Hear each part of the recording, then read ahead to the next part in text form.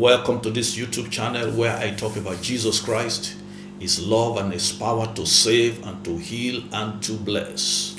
Today I'll be talking and praying from James chapter 4 verse 8 to 10.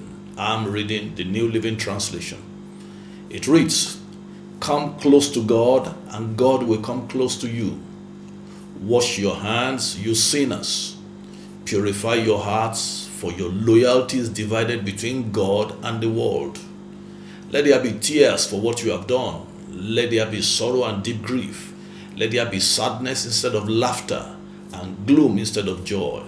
Humble yourselves before the Lord and He will lift you up in honor." Praise the Lord. Permit me to title this little broadcast, "Drawing Near to God." God created us to find peace and fulfillment through fellowship as human beings. One of the most important needs of man is the need for fellowship with other humans. Nobody likes to be lonely, isolated, or ignored or rejected. That is why men and women desire partners and friends in life, and that is also a reason for parents desiring to have their own children. This is also one of the reasons for families. Our need or desire for fellowship with other humans is a pointer to how we are being wired or created as human beings. We are wired to find peace, fulfillment, security through fellowship. We need physical fellowship with other humans, but we also need spiritual fellowship with our Maker. There's a sense of peace, fulfillment, and security we will never experience until we come into fellowship with God. There is a peace and security that cannot be found in human fellowship. Such peace and security only comes as we come into fellowship with God. We have physical needs like food, like rest, like water, like sex. We have emotional needs like the sense of achievement, a sense of success, a sense of security. There's emotional needs. We also have spiritual needs. And of course, what satisfies our physical needs may not necessarily satisfy our emotional needs. And what satisfies our emotional needs may not satisfy our spiritual needs.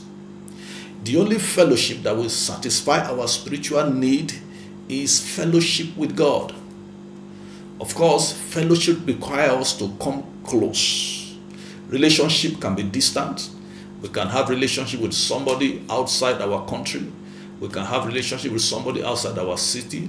But when we want to have fellowship, we come together. To have fellowship with God, we must come close to God. Now, from the book of James chapter 4 verse 8 to 10 that I read, two things hinders us from coming close to God. It hinders us from fellowshipping with God. Number one is our sins. That is why James chapter 4 verse 8 to 10 says, "Wash your hands, you sinners.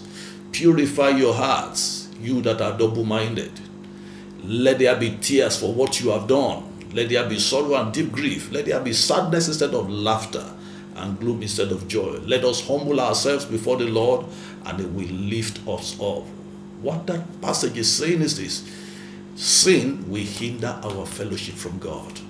And of course, every human being knows that one of the things that draws them away from God is their sins.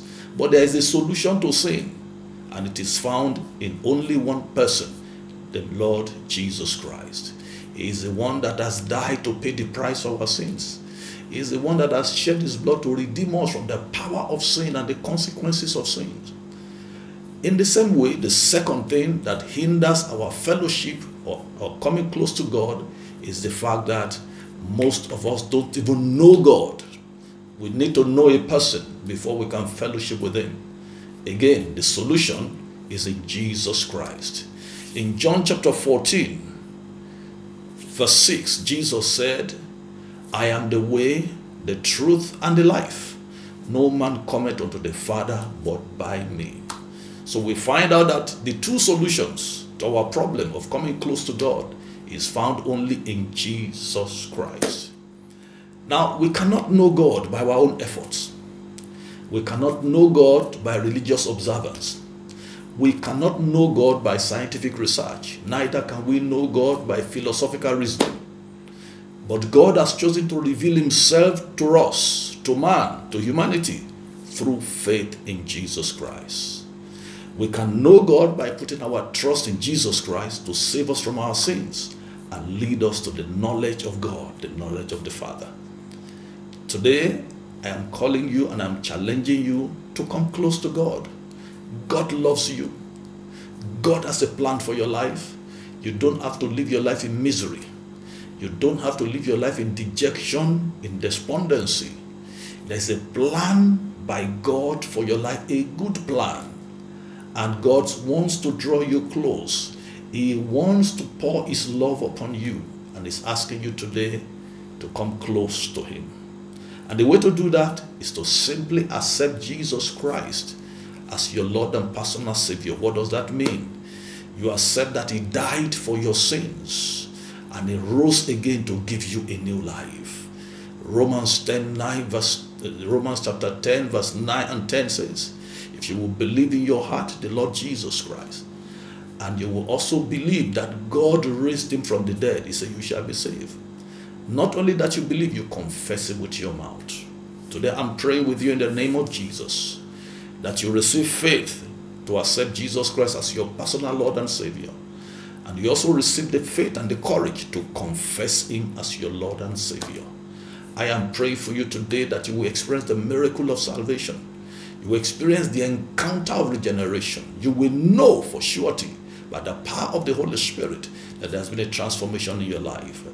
And that transformation brings you into fellowship with God. And you have peace in your heart and a sense of security that you know God and that you are saved. You are a child of God. Thank you for listening. The Lord bless you. Please send me your testimonies as the Lord visits